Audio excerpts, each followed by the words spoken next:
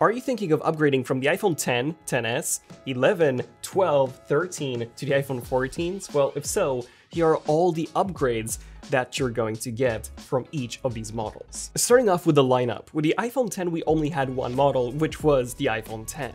Then the 10s introduced the Max model, the 11 introduced the Pro, the 12 introduced the 12 Mini, and also changed the sizes. So we now had a 6.1-inch model and a 6.7 from 5.8 and 6.5. The 13 had the same options as the 12, and now with the 14s, they dropped the Mini in favor for the iPhone 14 Plus. So if you're upgrading from an older model, you do have more size options with the iPhone 14. Now, when it comes to the design, the iPhone 10 was super revolutionary. As you probably know, it was a new generation of iPhones. The 10s was basically the same. The 11 was almost the same, but it added the frosted glass back, which was awesome. So if you haven't had an iPhone 11 Pro especially, then this back is so nice. It also added the huge triple lens camera module. And then with the 12, we got the flat frame design that we used to have on the iPhone 4, 4S, 5, and 5S. The iPhone 13s basically kept the same design, but made the camera module even bigger than before, and it's pretty much the same story with the iPhone 14s. An even bigger camera bump on the Pro models. So if you're upgrading from the iPhone 11 or older, you will be getting this fresh new design, which, to be honest, it's not technically new anymore. I also want to talk about the colors. So the iPhone 10 only came in space gray and silver. The 10s introduced the gold, which was actually new at the time for this iPhone 10 style design. Then the iPhone 11 introduced the midnight green, which looked pretty awesome. The 12 introduced the Pacific blue, which is still one of my favorite colors ever on a phone. Then the 13 introduced the Alpine green and the Sierra blue. And now the 14 introduces space black and deep purple. So if you're a fan of any of these new colors, then that would be another good reason to go for the iPhone 14s.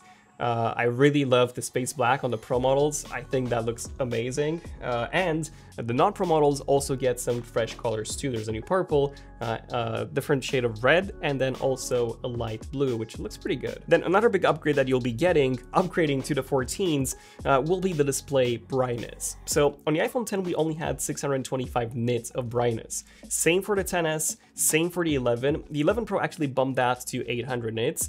The 12 kept it to 625, then the 13 bumped it to 800, the 13 Pro bumped it further to 1000, the 14 is still at 800, and now the 14 Pro can go up to 2000 nits. So if you're coming from a 12, or even, to be honest, even a 13 Pro, you're gonna get double the brightness with the iPhone 14 Pro, which outdoors, that's gonna make a huge difference. But an even bigger difference is ProMotion. So this was introduced with the iPhone 13 Pro, and only the 13 Pro and the 14 Pro have it. It's essentially a 120Hz refresh rate, which is adaptable. It can go down to 1 Hz on the 14 Pro or 10 Hz on the 13 Pro.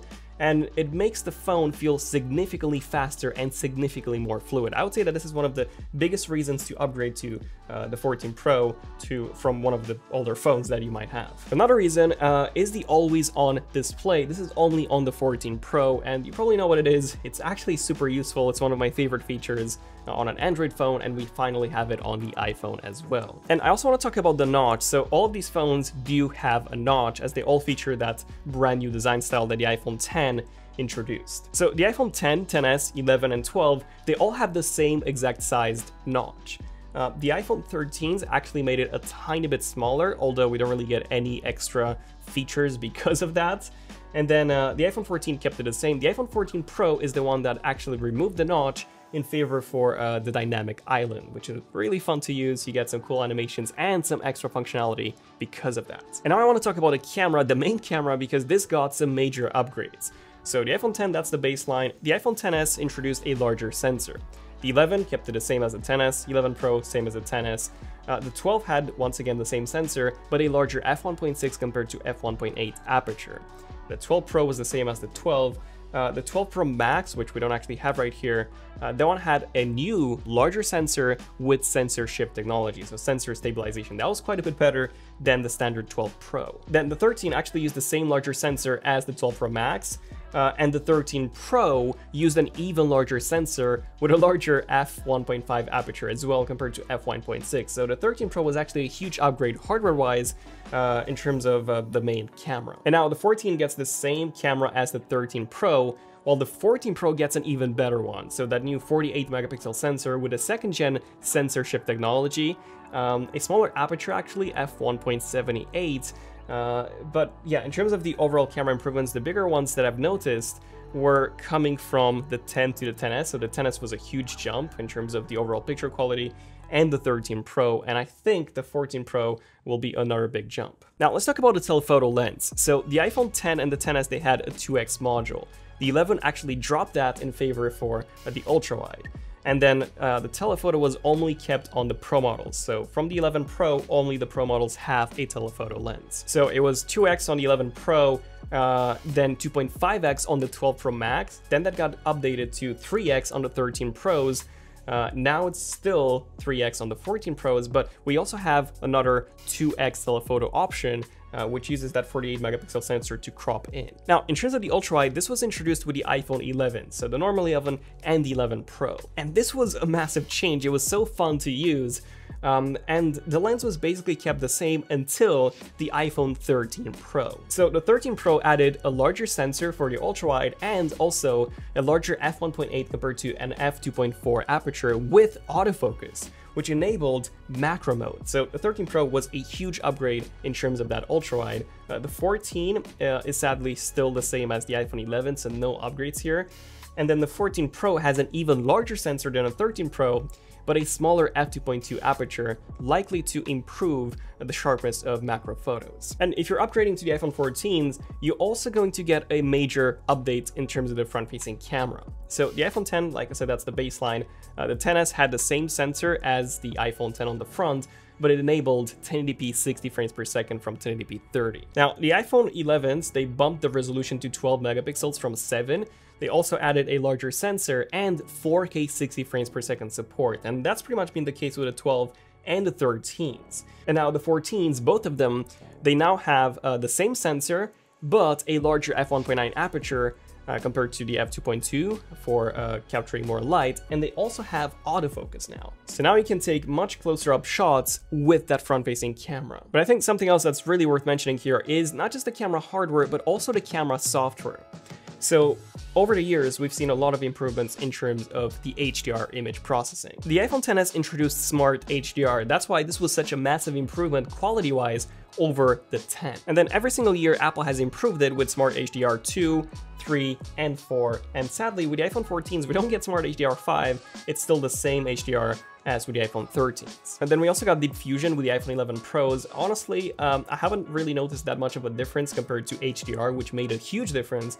This simply improves the low light photography by simply making the photos sharper. Then portrait mode got some big improvements with the iPhone 12 Pro because of that LiDAR module. It could focus faster, and we also got night mode portraits. Speaking of night mode, we got this with the iPhone 11 Pros, and initially it was only on the main module. The iPhone 12 then also added night mode on the ultra-wide, and then with the 13s, we finally got it on all the lenses, including the front. So if you're upgrading from an older model, night mode is gonna make a huge difference in terms of your night mode photography.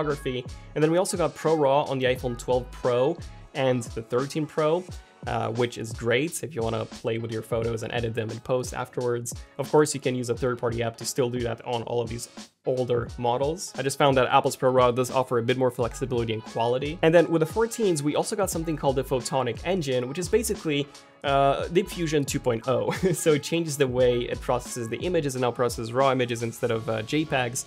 And you get some major improvements in terms of low light. So 2 times improvement for the main camera, 2 times for the telephoto, and 3 times for the ultra-wide module. Now, in terms of the video quality, these phones can all do 4K 60. Now, with the XS, we got stereo audio recording, so that was just a small jump from the 10. With the 11s, we got audio zoom and quick take video, another small change. The 12 was a pretty big change as we got night mode time-lapse and Dolby Vision HDR in 4K 30.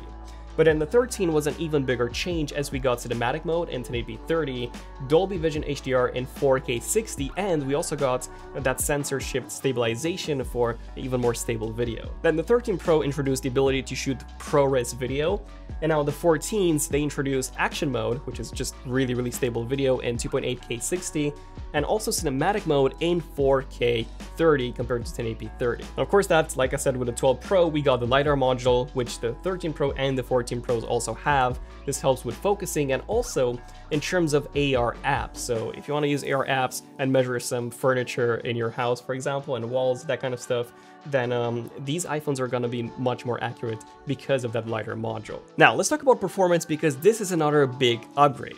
Like I said, ProMotion is really the thing that's going to make the biggest impact, but of course the CPU and the RAM will also help in terms of your day-to-day usage. So the iPhone X only had the Apple A11 and 3GB of RAM, that got bumped to the A12 with 4GB of RAM with a XS. The 11 had the A13 with 4GB of RAM, and the 12 then had the A14 with 4 gigs, while the 12 Pro had the A14 with 6GB of RAM. Then we had this weird situation with the 13s where the 13 Pro actually had the 2 extra gigabytes of RAM and 1 extra GPU core, and the 14 situation is even weirder, as the 14 has the same chip as the 13 Pro, so this is the first time when we actually don't get a new chip with the iPhone, with the new model. And then the 14 Pro has the true A16 with 6GB of RAM. And here are the actual performance improvements in percentages, single core and multi-core wise, from each model compared to the iPhone 14 Pro. As you can see, the improvements are pretty big, mostly from the iPhone 12 and older models. Now, when it comes to the battery life, I'm not going to bore you with battery numbers. I've used all of these phones over the years myself for basically a year each. And I gotta say, the biggest improvement was with the iPhone 13s. So all of these had a pretty poor battery life. The 13s were a major upgrade, and the only exception was the 11 Pro Max that actually had a very good battery life, but other than that, 13s and the 14s now are set to have an extra hour over the 13s. So if you're upgrading from an older iPhone with a weaker battery health, then the 14s are gonna be a huge upgrade battery life-wise. Sadly, the connector is still Lightning on all of these models, so that hasn't changed. And fast charging is still the same, 50% in 30 minutes on all of them. But what we did get charging-wise is in terms of MagSafe, which got introduced with the iPhone 12 and 12 Pro. So this essentially allows you to charge via wireless charging much faster at 15 watts compared to 5 watts, and this also enabled 7.5 watts without MagSafe. Now, MagSafe also enabled accessories on the iPhone 12 and newer, such as car chargers, stands, and just mounts, which, to be honest, were really useful and nice to have. So I would say that's another reason to upgrade to the 14s because of that MagSafe functionality, especially if you don't have it. But yeah, that's pretty much everything. I would say personally, if you have an iPhone 13, think about it. If you have a 12, maybe. If you have an 11 or older, definitely upgrade to the iPhone 14s. But let me know which iPhone do you have right now, and if you are upgrading to the iPhone 14s and what the main reason is. I'm Daniel. Feel free to check out the previous videos that we've done on the 14s, Apple Watch, Ultra, and AirPods. And yeah, I'll see you guys in the next one. ZONEofTECH signing out. Cheers.